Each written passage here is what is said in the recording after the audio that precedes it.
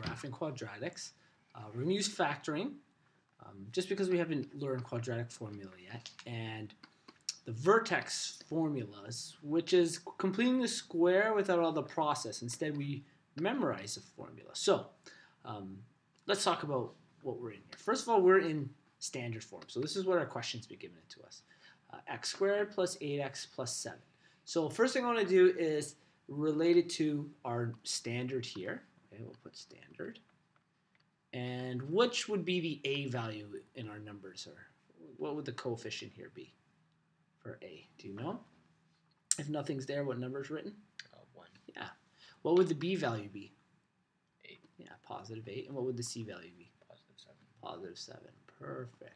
Does this one work for us? Yeah, according to this it does. Okay. So we're in the standard form. And we're going to factor first. Okay, so we're going to factor. So we're going to get it into this form. And then there's a couple things we can do. We can use something called finding the axis of symmetry, where we add things together, divide by 2, and then plug in a y value. Or we can use these formulas to help us find the vertex form, and they are from our standard form. So it looks really, really confusing to start. But let's focus on the first thing. We're going to factor. So y equals x squared plus 8x plus 7, I believe it is. Okay, and let's see.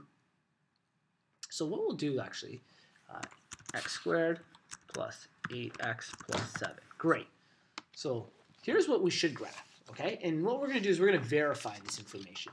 So we should get two x-intercepts, one at -7, one at -1. We should get a vertex at -4, -9, and we should get a y-intercept at 0, 7. Let's zoom out just a little. So this is the type of information we should be looking to get. Okay. Now, in standard form, there's only one piece of information we find really, really quickly, and that's the y-intercept. Okay, the y-intercept is the only piece of really graphing information we get from this. And what it is, it's when x is 0. Okay, so when x is 0, the y-intercept is whatever the c value is. Okay, so in this case, it's the number 7. So we have a coordinate on the graph. It doesn't help too much, but it does give us a point.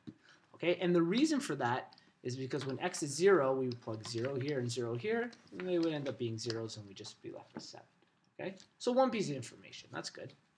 Next thing we want to do is find the x-intercepts, and we'll factor to do that. So x-intercepts.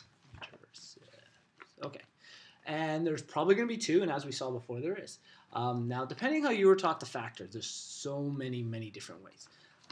A lot of times what they'll do is something called where you find two numbers that multiply to the a times the c value and add to the b. Do they do that with you?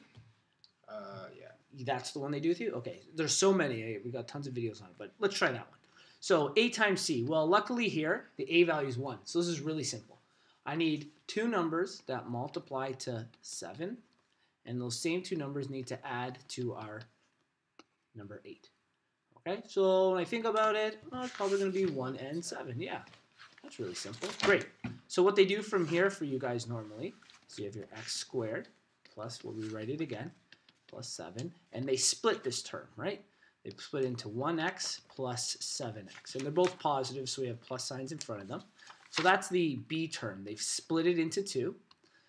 We still have our x squared, and we still have our plus 7. Okay, y is equal to that.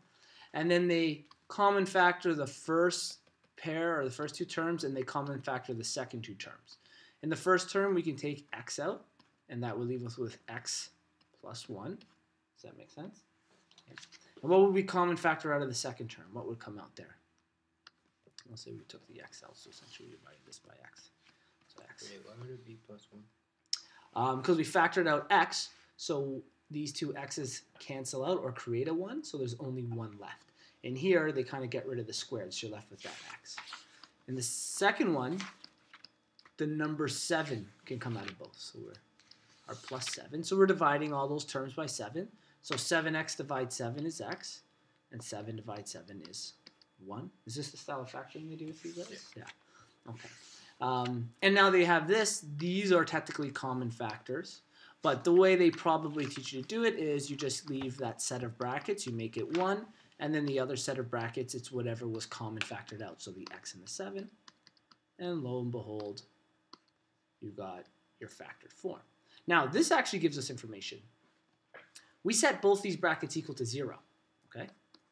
We set them both equal to 0, so x plus 1 equals 0, and x plus 7 equals 0, and we solve for x. When I move 1 to the other side, it becomes negative 1. When I move 7 to the other side, it becomes negative 7. And lo and behold, our x-intercepts are negative 1, and well, that's when y is 0, and negative 7 and 0. So if we go look, we got the 0, negative 7 as a y-intercept, negative 1, 0, and negative 7, 0. Boom, we figured out 2 pieces. The last piece here is the vertex. And there's lots of different ways we can go about this. Because we have this information, a lot of times what they'll teach you, I'm going to do this really quick. Negative 1 plus negative 7, they tell you to add them, divide by 2, that becomes negative 8. Negative 8 divided 2 is negative 4. That's the x value of the vertex. Then they tell you go ahead, plug it back into the equation. That's common. Another way you could do this is you could use these little formulas here from standard form. Okay? And I'm going to show you this because it's a good way to go to vertex form from standard form without having to use this intermediate step. Okay? So I'm going to rewrite our standard form again. Whoops, we'll write it in black here. Y equals x squared plus 8x plus 7, okay? The x value of the vertex, I told you, was equal to negative b divided by 2, a. Okay, well, my b value is 8, and my a value is 1, so I plug those in. Really standard, just formula stuff. Negative, this becomes 8, divided by 2, my a value is 1, okay? And I just have to work that out. This becomes negative 8 divided by 2, and negative 8 divided by 2 is negative 4. That's exactly what we found before. Right? Well, I did that really, really quick one. The y value of the vertex, a little more complicated, this one, is c minus b squared over 4a. Okay? We already know our a, we already know our b. The last thing we need is our c, and our c value is 7. So, 7 subtract the b value is 8. So 8 squared divided by 4 times 1. Okay. Again, just a little math. And it's 7, essentially subtract this entire fraction. So 7 minus this becomes 64. And that becomes 4, so 64 divided by 4. And that's going to be 7 subtract 1, 6. I think it's 16. Yeah, that should be right. And then 7 subtract 16 gives us negative 9. So your vertex, the x value is negative 4. The y value is negative 9. So you didn't have to complete the square, which is a really long process. You didn't have to find the axis of symmetry and plug it back in. And really with this info, you can even write the vertex form. The vertex form is usually x minus h. Well, the h value is this. Okay, so it would be minus negative 4. So minus negative 4, do you know what we can turn that into? Right, minus negative 4? Positive 4. Yeah, that's right. We can turn that into positive 4. Subtract 9. And the only thing I'm missing is the a value. And if you look way at the top here, it turns out the a values are the same term every single time. Okay, so what was my a value? It was 1. So the a value down here is 1. And let's check that vertex. Is it negative 4, negative 9? Exactly what we saw. So, ton of info. That's a lot of information all in one little thing. That's every piece of a quadratic you'd probably be asked to graph.